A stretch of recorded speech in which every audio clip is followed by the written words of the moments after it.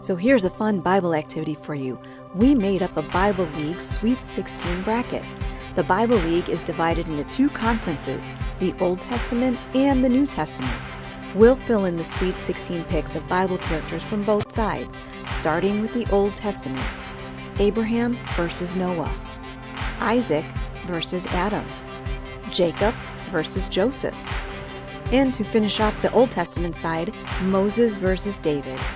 Your New Testament lineup starts with Peter versus Paul, Timothy versus the Apostle John, Thomas versus James, and finally, John the Baptist versus Stephen.